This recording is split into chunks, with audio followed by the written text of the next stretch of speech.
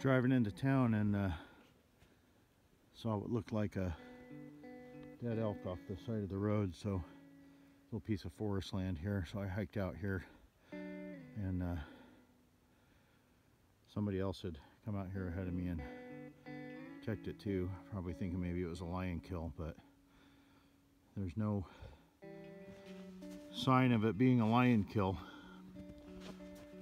I think this cow elk is one that we've been seeing lately that's been kind of struggling. The snow is about 3 feet deep and there's no feed under the snow.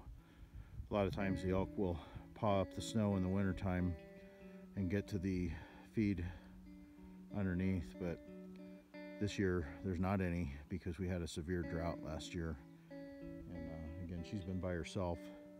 She hasn't been acting real strange like it would be chronic wasting disease or anything, I don't think. I guess we do have that here.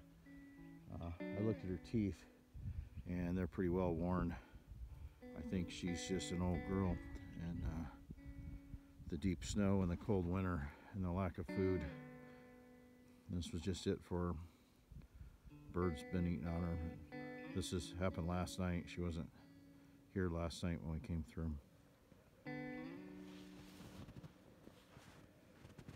Just makes you think. You see her last steps here.